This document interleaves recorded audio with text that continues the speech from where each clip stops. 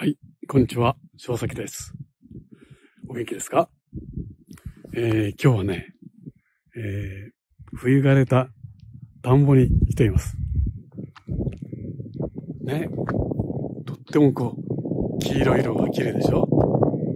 夕べたくさん雨降ったんでね、今田んぼにお水が溜まってますね。空を映してとても綺麗です。はい。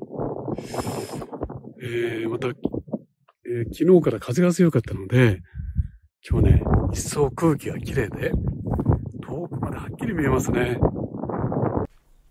はい。ではね、描いてみましょう。この道を中心にね、描きますよ。柴崎はね、スケッチに出かけても、まずね、大きなものを配置するっていうことが始まります。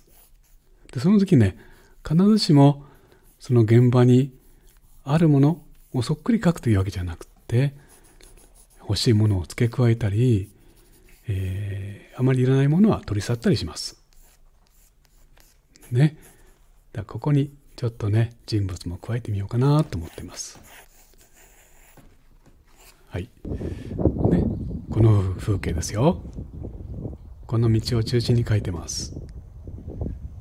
さあ、ね、ではまず色塗り始めましたけども、一番今回の風景で印象的だったこの黄色く色づいた田んぼからですね。やっぱりこのようにね、自分がここだと思った色をまずそれから塗ることは大切ですね。さあ、少しずつ色を加えて、ここは道の斜面ですね。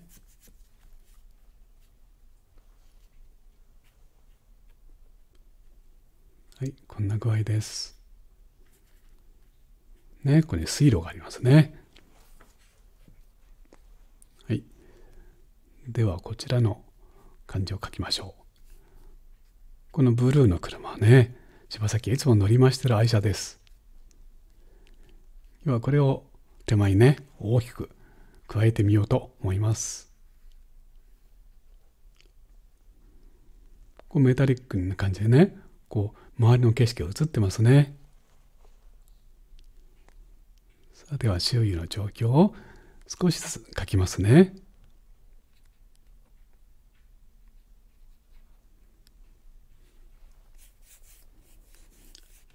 そして今日はとってもよく晴れてますので、たっぷりの絵の具でね、大きく広く広がった空を描きましょう。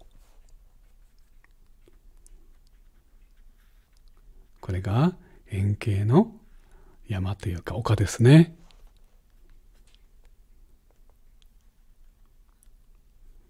もう絵の具は乾かないうちにどんどんと描いていきます。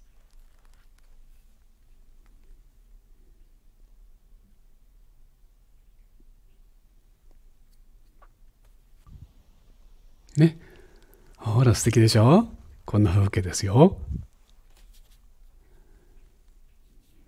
では柴崎の後ろの方に広がっている小高い丘を描いています。木がたくさん茂ってますね。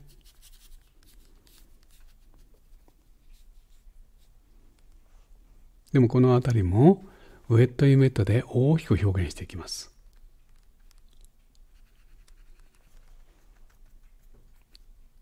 そしてね、この広い空をね、断ち切るようなこの杉の木ですね。これを描きたいと思います。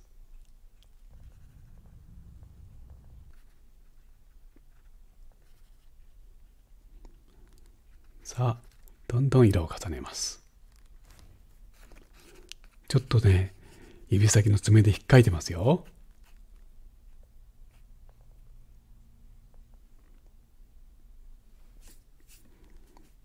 では、ね、暖かい太陽の光が当たった道の表面を塗ってます。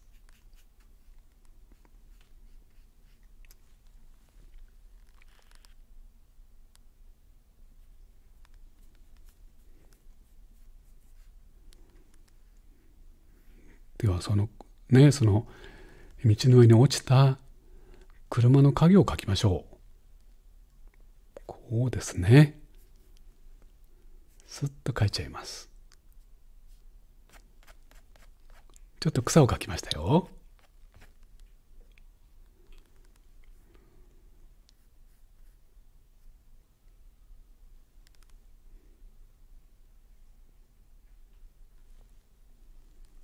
ちょっとアクセントにね、こんなテールランプの赤とか加えましょう。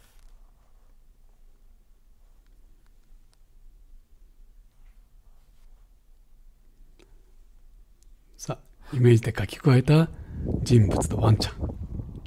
ねえ。ではもう一度最初に戻って、田んぼですね。空が映ってます。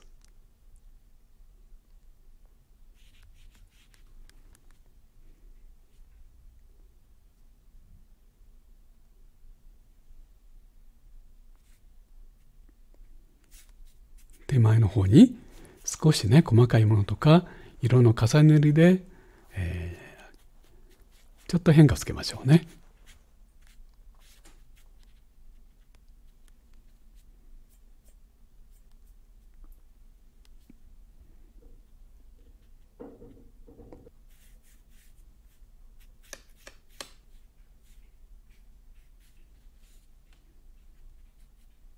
この絵の具を取ってみましょう。最初に塗った色がほら見えてきましたね。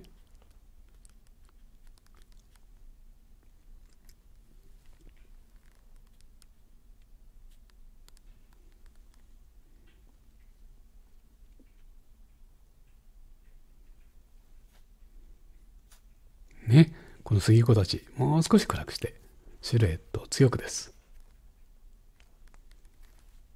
では電池を描きますよ。はい、その影です。シュッシュッと描いちゃいます。